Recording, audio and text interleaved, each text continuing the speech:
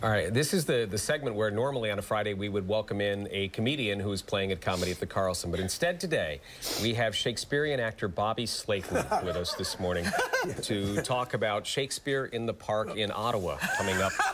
I can't imagine doing something like that. You know, I got a funny story for you. So, you know, you're looking at my little resume and my bio with all these movies and TV shows that I've done.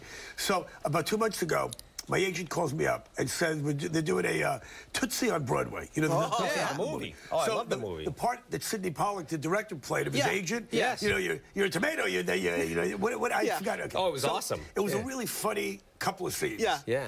And they said, you want to go? They want you to come to New York to read for this. Oh yeah. And I said, yeah. I said, sure, I'll go.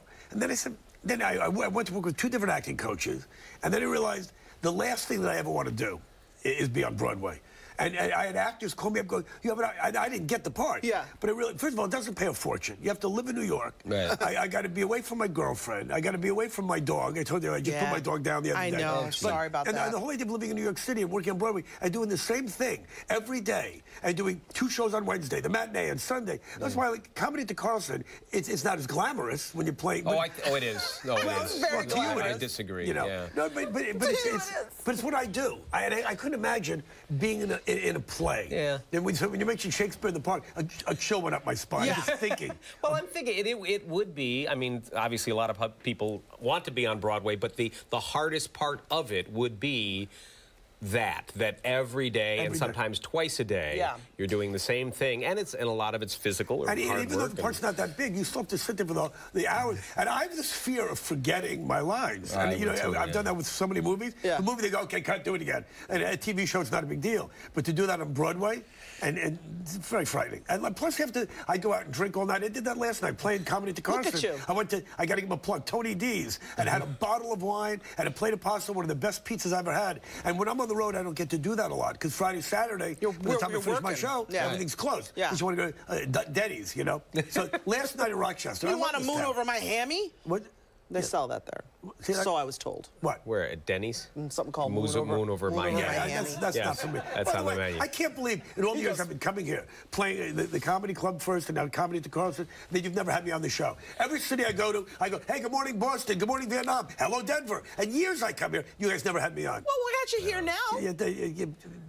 What are you so sour about? We got you right here, right now. Finally. What do you want? Finally. Listen, so you're performing, did you perform last night? Yes. All right, and you still managed to go out, and you came up early, got here early this morning. And you know what? You know why I love doing this? Because I love getting up 12 hours before I have to go to work.